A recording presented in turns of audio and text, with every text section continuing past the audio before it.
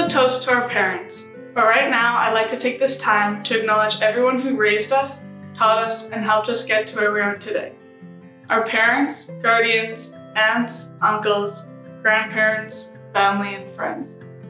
For our whole life and these past 13 years, you have been our safety net, catching us when we fall.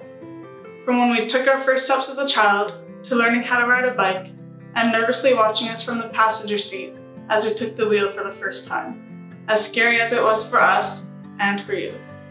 We've been dependent on you. In our early years, you were with us every step of the way.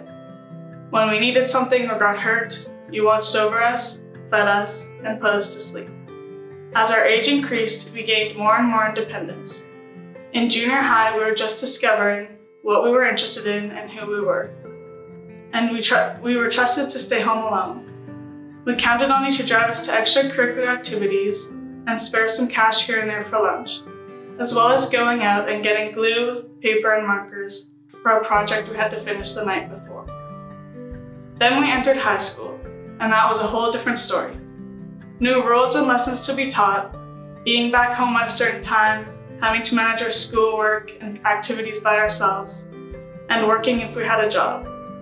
We could look to you for reassurance and glance out to the stands and see a familiar face at sports games, performances, and more.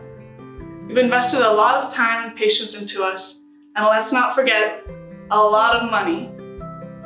There was always lessons that went with every experience, and sometimes we didn't always listen, but we learned that the hard way. Our time in grade school is officially over. No more signing permission slips or sparing $5 here and there so we could get a special at the caf. No more packing our lunches, which you may have even done for us in grade 12. There's been hard times and good times, successes and failures, wins and losses these past 4 years. And you were there through it all, whether we needed you or not.